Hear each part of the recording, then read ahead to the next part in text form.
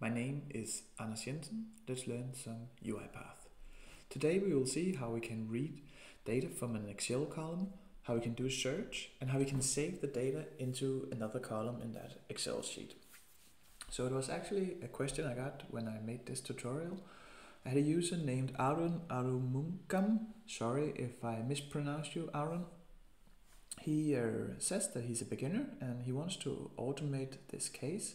First of all, I think it's great that you automate something that you want, Aaron, instead of just doing these tutorials online. It's much easier to learn when you're actually interested in and solving real life problems. So kudos for that. And Aaron says that he got an Excel sheet with column A, multiple rows until blanks. I created this Excel sheet here. That's company names. We got 3 companies. Then he wants to copy the values from column A for each row until blank. That's until here. And then we go into a browser and type into search box and click submit. Then the result will be populated, and he wants the result to be copied back and pasted into the same Excel column B for the respective rows. So say that we want to search this mask, then we want to get some data for the address and CVR. I just created another column just for the fun of it. So we want to do the mask search first. So let's see how that looks. I just took the CVR data. That's some Danish search. It could be whatever. This one just searches companies in Denmark. So if we type in mask, click the search button, or type enter, then we get some data here. And say that we want the address, that's this one, and the CVR, that's a unique company identifier, that's this one. So how do we do that? Well, let's create the workflow and see if we can solve Aaron's problem. So we go back to UiPath, just create a sequence, that will be fine. Then we need a read range to read what data is in the Excel sheet. And so instead of working directly into Excel, we will work into data tables because that's much more easier. So take the workbook, that's both the Excel and the workbook. So drag in a read range. Then we need a workbook path, and we will just use this data here. So shift and right click on your Excel sheet, copy as path. Then we can paste it in here, and you see it automatically in quotation marks. It reads sheet 1, so that's your name, that's fine. And we will just delete this because we want to read the entire Excel sheet. I only think there's 1 column. No, that's actually 3 columns, so that's fine. And then we need to make sure that the add headers is on because we want the headers, that's the company, address, CVR. And then we want to output it to a data table. So Control K will create a data table variable. We could call this DT data, like this. And what we need here is we need another data table. Well, there's a lot of ways to solve this. I think this is the most easy and efficient way. So we will just create another data table. So let me copy this activity, Control C, then Control V. So this one is just a copy of this one.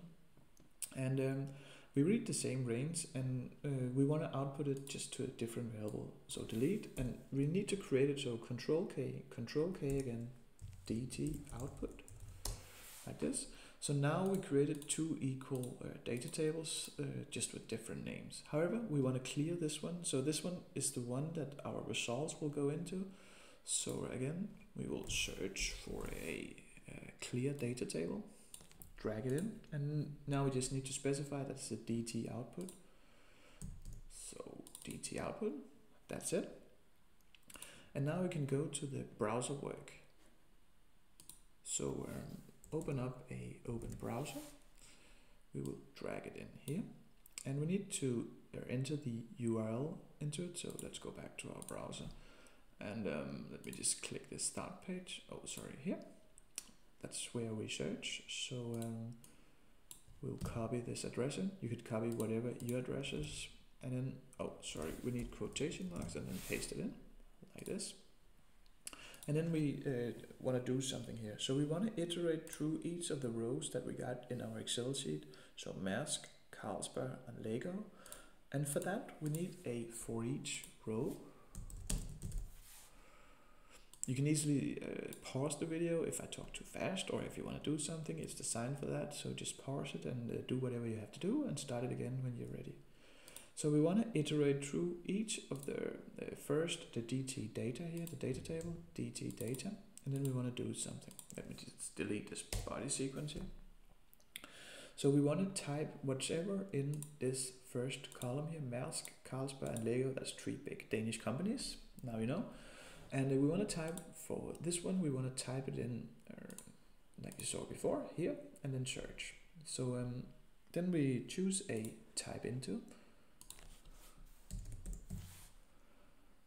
like this, and then we just indicate where we want to type.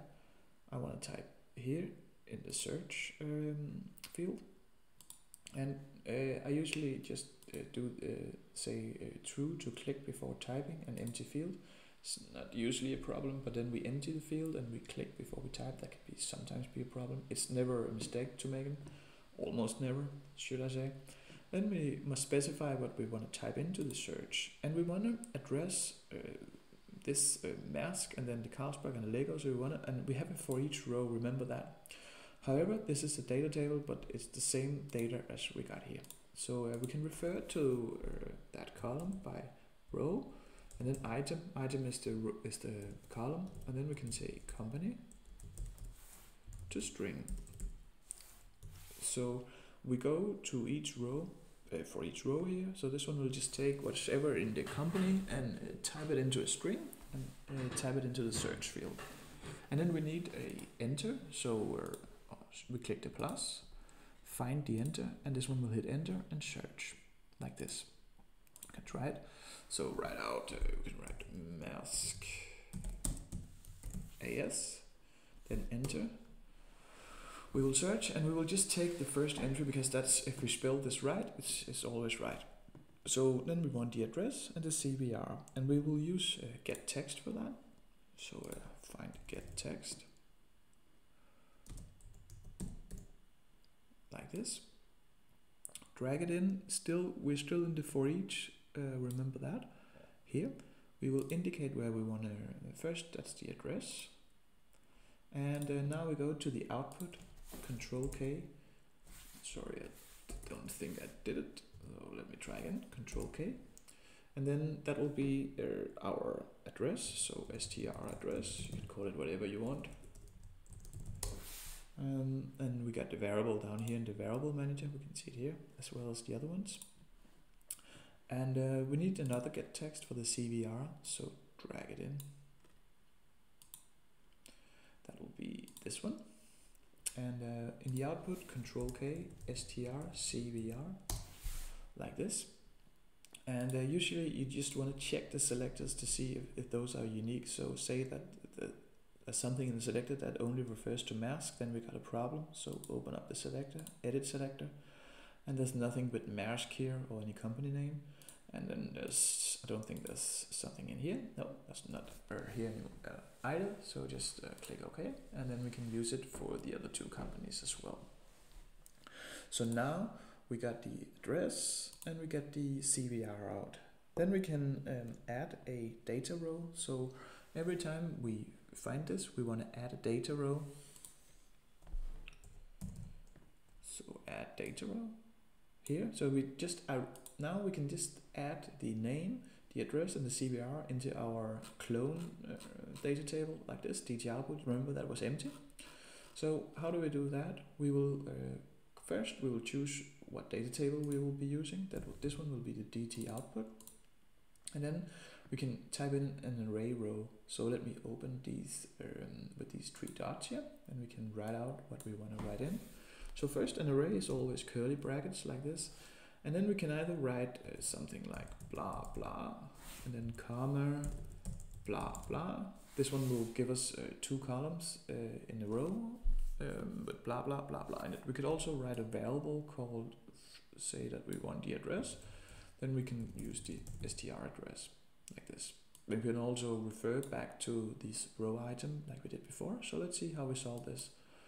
We want to have 3 columns. Remember, we want company name, we want address, and CVR. So first the company name, that's just this one up here, this boy.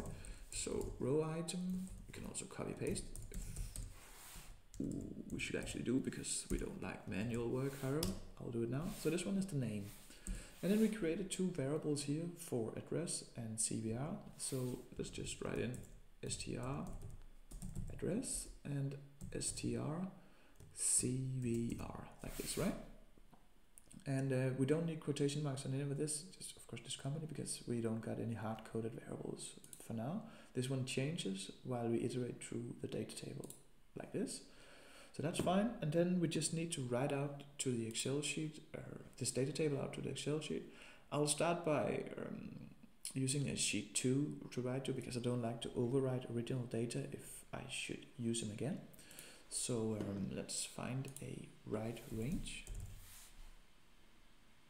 Choose the workbook again. And in the end, here, we will choose the workbook path. That's just this one. So shift right click, copy as path, paste it in here, and delete this range here. And change this to sheet 2, because otherwise we will just overwrite it. And then we need to specify what data table we will write to. That will be our this one is the DT output, so we will use this DT output here, sorry, like this. That's where we got our data in, and we will write to the first Excel sheet. And then we want to add the headers, so we got the address, the company, and the CVR. This should work. So remember to close the Excel sheet. Remember, now we write to sheet 2. Doesn't exist yet, but we will create it, or UiPath will create it. So click run file. So now UiPath is opening up a browser. Sorry, you can't see it, but yeah, you can see some of it. I won't touch it because then we can make the program go down. So now we're searching the 3 results, and I can drag this down. So it searches up here, and let's see if it got the data right. So open up the data, our Excel sheet. We just have to wait 2 seconds, and then we can check. So this one hasn't changed. Let's sheet the sheet 2. We can see now that we got the company, and we got the address, and we got the CVR right. However, say that we want to just overwrite this. If we wanted just to write here, then it's actually just this sheet. We can overwrite sheet 1 with sheet 2. So let's just delete this one again. Delete. And then we can, in our UiPath here, we can just change it to sheet 1. Run it again. We didn't make any workflow that closed down our browsers. We don't need it. And now it says that we haven't closed down our Excel sheet, so that's why I closed it down before. And yeah, as a RPA developer, you will run into these things a lot because you will forget things and stuff, but it's quite easy to fix. So now it searches again. Maersk, Carlsberg, and Lego, like this, and it's updated the results. Let's check that.